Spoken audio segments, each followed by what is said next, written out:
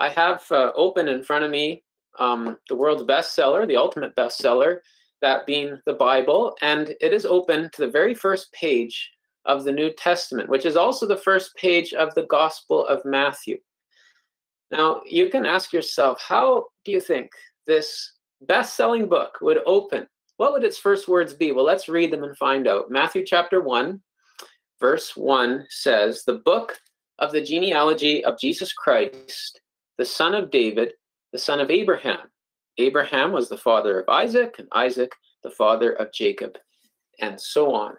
Yes, the opening lines of the most popular book in the world begins with a family tree, with the family tree of Jesus Christ, with Ancestry.com, a genealogical record, with, in other words, a list of names.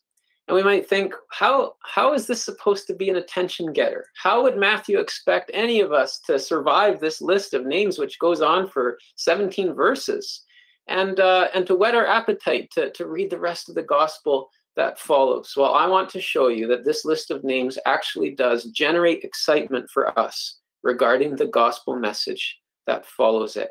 Perhaps we could understand how a list of names could do this by mentioning something like a blockbuster movie. People find out there's this big blockbuster movie coming out, and there's this list of names of actors and actresses and the studio that is producing it, and the director, and when you see this list of names, people get all excited. Oh, so and so is playing in it. This is going to be an epic film. Have to see it. Why? What generated the excitement? It was a list of names of the people involved.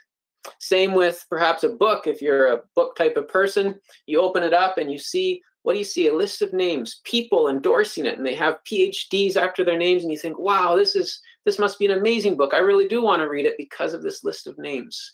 In a similar way, when we open our Bibles to the first page of the New Testament, we are encountered with a list of names, and believe it or not, this list of names can make us excited about the gospel that follows. So let me just show you a few amazing things about the gospel, the good news of Jesus Christ, that we can see because of this list of names. First of all, the gospel is historical. First of all, the gospel is historical. The term fake news is well known to all of us listening in right now. And perhaps there's quite a bit of fake news that gets distributed around our world. But Matthew is opening his gospel, his account of these amazing happenings that took place in our world, and he's purporting not to write fake news, but to write history. In fact, one translation of this first verse gives it as the historical record of Jesus Christ. Matthew is going to make stupendous claims about the Lord Jesus and about what he's done for you and me, and the promise of eternal life, but he roots it all in history. Notice, this isn't fake news. This is purporting to be history. But notice, it's also not good advice. There's also many media outlets that distribute quite a bit of what could be called good advice. And so there's talk shows, and popular celebrities get on, and they give good advice. They suggest we do this or that, or try this diet, and so on. But this is not good advice. This is good news. This is a record of something that has happened. And notice also, when we're talking about the gospel being historical, notice also that the very first words of the New Testament are not "once upon a time in a land far, far away," right? This isn't a fairy tale. This, however, this gospel will offer us the very things we wish were true in fairy tales. The famous C.S. Lewis and J.R.R. Tolkien talked about this, how many of us have within us this longing to live forever, to live in a perfect world, to connect with the animal kingdom in communicative ways that we are not able to now. We yearn for this. We long for this. That's why we return to these fairy tales and books like Lord of the Rings and so on. You see what the gospel does. The gospel comes to us in all seriousness and says, you know what, you can live forever. There is such a thing as eternal life. You can interact with the supernatural world. It's all coming. There's a new heaven and earth coming. In other words, the gospel promises a fairy tale ending. They lived happily ever after, but it roots it in history. It roots it in a genealogical record of Jesus Christ. That's the first thing, that this list of names, far from make us bored. It should actually whet our appetite and say, could it be true? Could it possibly be true that all my longings could be rooted in a message of something that has historically happened and is real? Could it be true? Let me just tell you about a group of people for whom this list of names really did open their eyes wide to the gospel. The story is told of Des and Jenny Oatridge. They were Wycliffe Bible translators in the Bainumerian people in Papua New Guinea. And it talks about how Des, this Wycliffe Bible translator, translated the Gospel of Matthew, only to realize at the end that he had failed to do this very list of names that I'm talking about tonight. And so his wife sort of prodded him, you need to go back and translate those first 17 verses of the Gospel of Matthew. And a little bit begrudgingly, he did. And as he worked on it, the consultant who was helping him, who was a native of that people, that tribe, this consultant native, he responded in ways that he'd never responded to the rest of their translation work. His eyes grew wide and he said solemnly, we're having a meeting with everyone tonight. And so off he went. He arranged a meeting and he asked Des to read the work that they had translated that day. And so Des begins to do so. He reads, these are the ancestors of Jesus Messiah, descendant of King David and of Abraham. Abraham was the father of Isaac. Isaac was the father of Jacob. Jacob was the father of Judah, and so on. And as he read, the people kept pressing in and their eyes got wider and wider. So he kept on reading. He said, he got to the end of it. Mathan was the father of Jacob. Jacob was the father of Joseph, who was the husband of Mary, the mother of Jesus, the Messiah. There are 14 generations from Abraham to David, and so on. He finishes off verse 17. And by this time, everything was quiet. People were pressed in very tightly against him. And Des was actually fearing for his life. He was afraid he had said something wrong and offensive. And the first person to respond said, why didn't you tell us this before? Another person chimed in and said, no one bothers to write down the ancestors of spirit beings. Another person said, it's only real people who record their genealogical table. Jesus must be a real person, someone said with ringing astonishment. You see how this first point grabbed the eyes, the ears, and the attention of a whole group of people. They realized for the first time, Matthew is actually claiming that this Jesus Savior is real. This actually happened. This isn't just good advice, and it's not fake news, and it's not a fairy tale beginning in a land far away once upon a time. Matthew is saying this actually happened on planet Earth. The Son of God took on flesh, became a man, died on the cross for sinners, and rose again. And it's historical. It actually happened. So that's the first thing, is this family tree, this list of names teaches us the gospel is historical. But just briefly, look at a second thing, and that is that the gospel is political. Notice that the first verse says that this Jesus is the son of David and the son of Abraham. To be the son of David is to be in the kingly line of Israel. And later, when it gets to verse 6, it says that David is the king. Now, of all the other names in the whole genealogy, no other person's occupation is highlighted. It doesn't say so-and-so the farmer and so-and-so the shepherd. Only for David does it say his occupation, and that is that David is the king. And here is Jesus's family tree, this list of names, giving us these little hints that the gospel is political. Matthew weaves it right through this list of names, this emphasis. Jesus is the king. He is the Messiah, the Christ. You know, during election times, and I'm not going to speak very politically here, I'm a Canadian and I have no business talking about your politics down in the States, nor do you want to hear about ours up here in Canada, I'm sure. But, you know, during elections, there are the people who can't be bothered at all and they don't put any signs on their yard.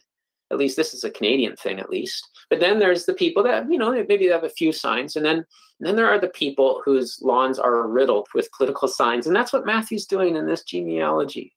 time after time again, I won't take time to point them out. He leaves these little hints. It's like he's plastered royal purple signs of the royalty of Jesus Christ all over his front lawn. He wants us to get the fact that the gospel is political. What do I mean? It means that the gospel is an announcement that Jesus Christ is the legitimate heir of the throne of David, and that he is the legitimate, ultimate Lord and ruler of all authorities on earth.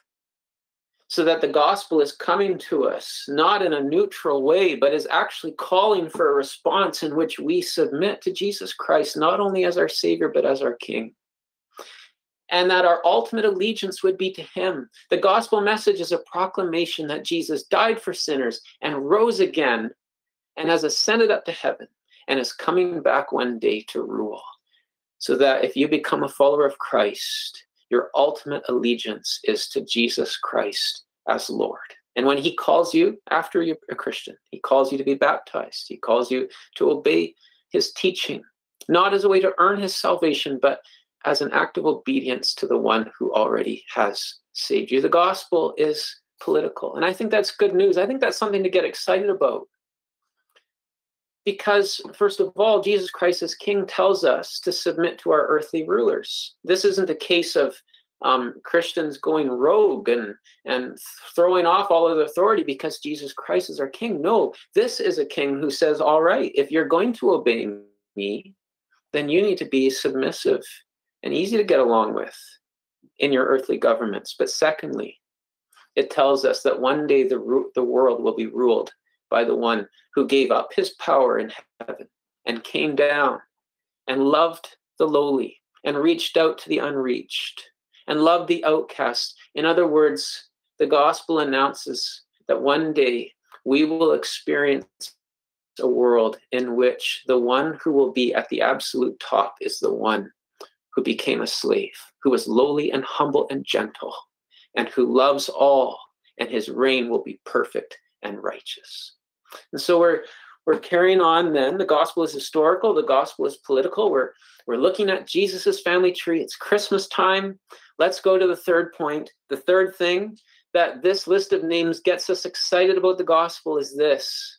The gospel is controversial. The gospel is controversial. What do I mean? Well, here's a very curious thing. As you work through this list of names, and I realize we're not reading it out loud, you can take a moment to do so at home. But as you work through this list of names, you realize that there's a whole bunch of really amazing, godly women who are sort of heroines in the Old Testament that this list of names does not bother to mention. It doesn't talk about Sarah or Rebecca or Rachel, for instance. But there are some ladies whose names are mentioned. And here's the thing. All of them, in some way or other, are linked with sexual scandal. Now, I want to be very quick to say the Bible, in many of these cases, doesn't blame the women for the sexual impropriety. Some of them, I mean, Rahab, for instance, is listed here, and she was a professional prostitute, and I will move on shortly here, everyone. But I think it's important to point this out. Why? Why doesn't he mention all these godly ladies, but he mentions some whom we could call shady ladies? Why? It's almost as if Matthew, in addition to plastering his front lawn with signs of royal purple announcing the political reign of Jesus Christ, it's almost as if in addition to that, Matthew is deliberately putting out the dirty laundry. The stories that we want to rush over, the stories that we maybe don't want to read out loud when we gather together in a church setting. We don't want the children to hear this. Why? Because it's a little bit shady. There's some dirty laundry here. And it's almost as if Matthew's excited to highlight these ladies. It's almost as if he's saying this is something that makes the gospel attractive. And listen, dear friends, he's absolutely right. Here's the controversial message of the gospel. It's this.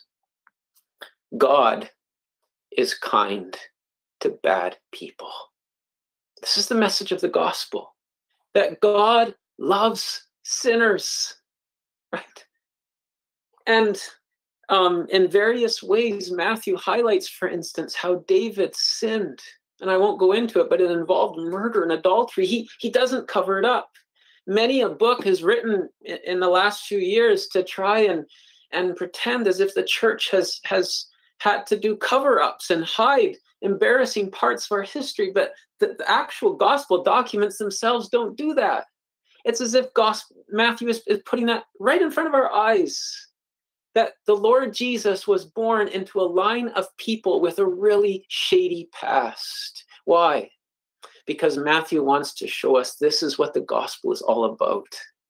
The gospel is not that good people who live a good life and have a good family and obey the good rules and go to a good church, that they end up in a good place at the end of life. That's not the gospel message.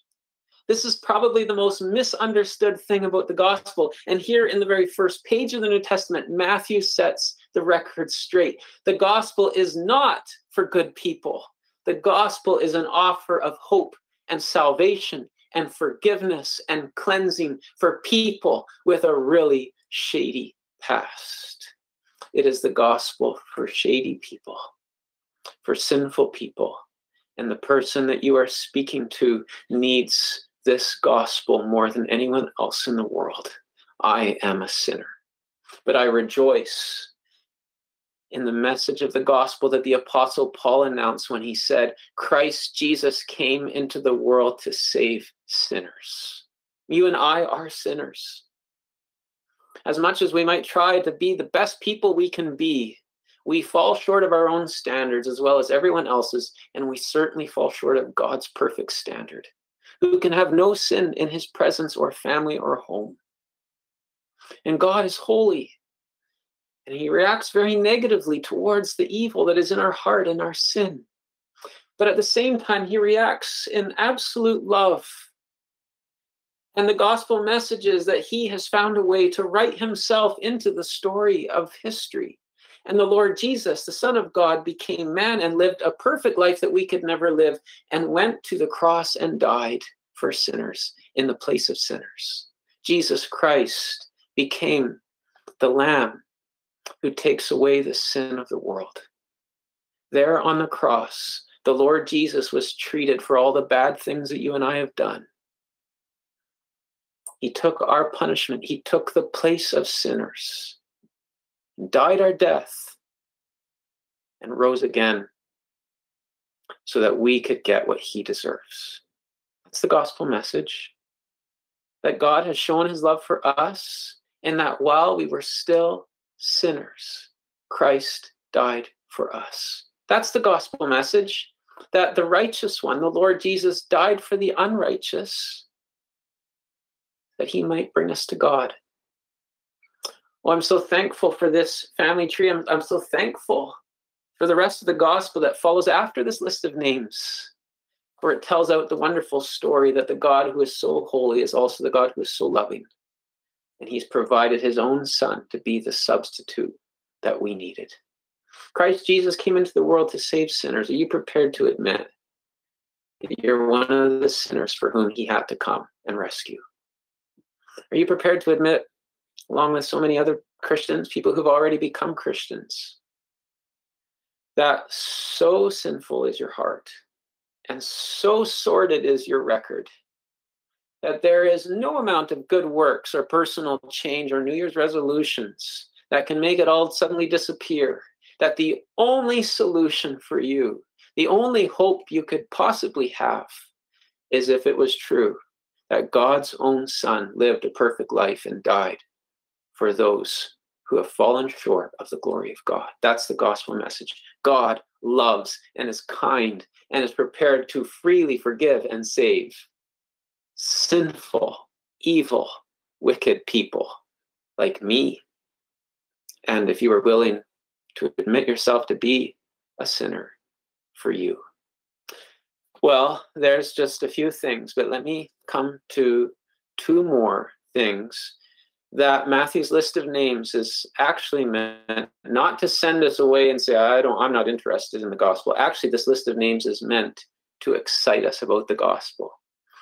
And we have seen that the gospel is historical. It actually happened. And that it's political. and that it's controversial. It's all about grace. It's all about God welcoming sinful people into his family and forgiving them, not because of anything they've done, but because of what Christ has done. But just look briefly at this one. The gospel is supernatural. The gospel is supernatural.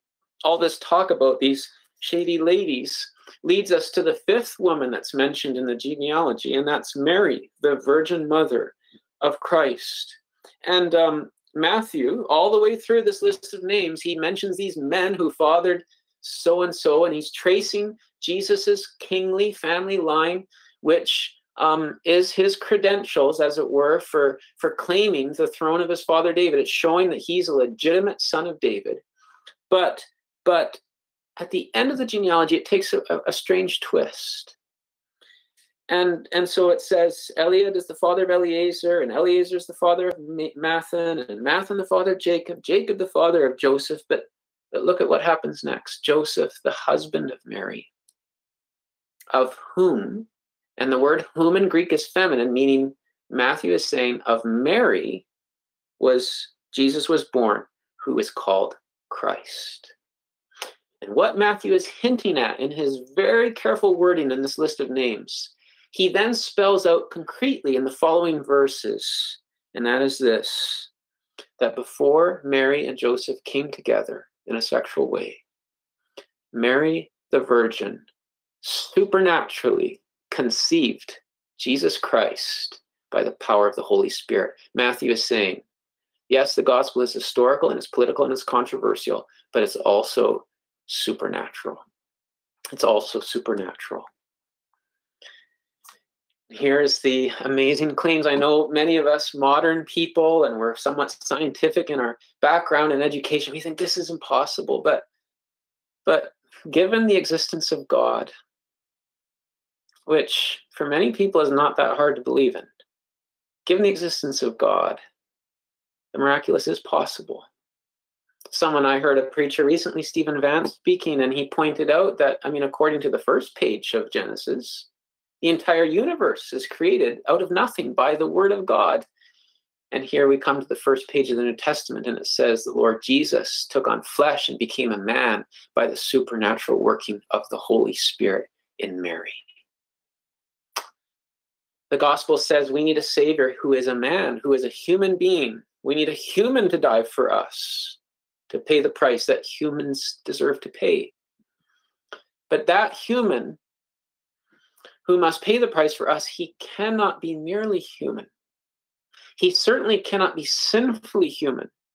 For if he is sinfully human, then anything he pays, he can only pay for himself. And Matthew presents us the wonderful news that God has found a way for his own son to become incarnate, to be genuinely and truly human, yet without the agency of a human father.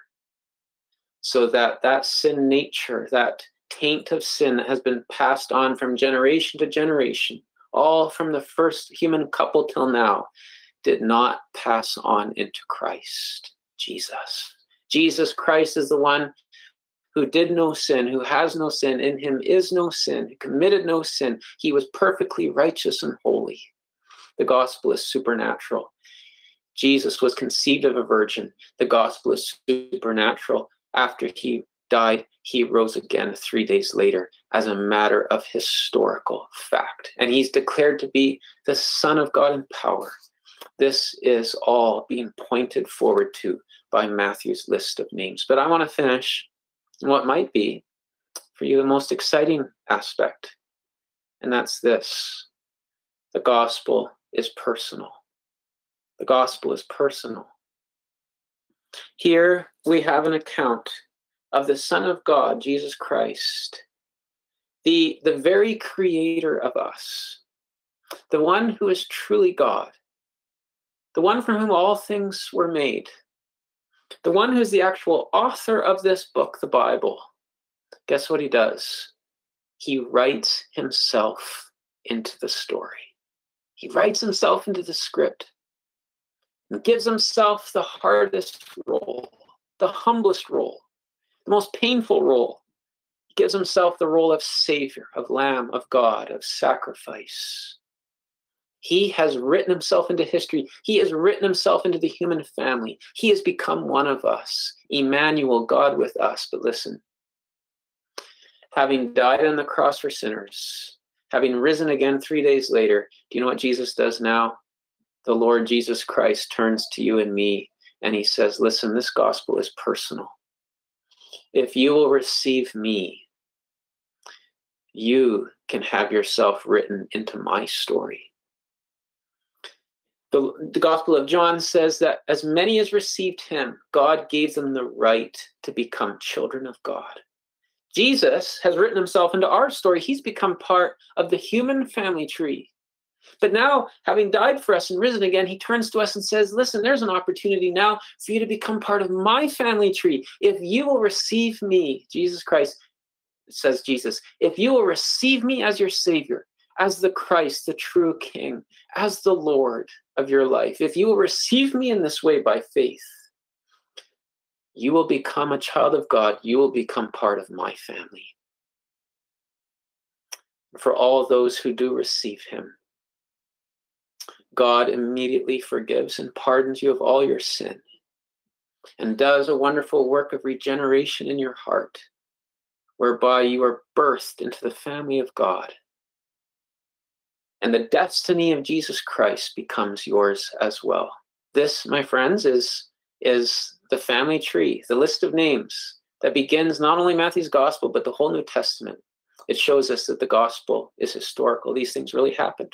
Jesus died, he was buried, he rose again. There were witnesses. You can investigate it. It says the gospel is political. Jesus Christ is Lord of all, Lord of the universe. It says the gospel is controversial. Jesus Christ died for sinners. The message of the Bible is there's hope for people who've done wicked things and who are willing to confess their sins to him and trust in him. The gospel is supernatural. Jesus literally was conceived of a virgin and rose again on the third day. And the gospel is personal. Jesus Christ is inviting you now to receive him, to trust in him. Listen, if you did, it would be a very Merry Christmas for you. A Christmas of joy, unlike any other Christmas before. I'm facing a Christmas where we're going to be shut down and separated from our family. But I belong to Jesus Christ's family.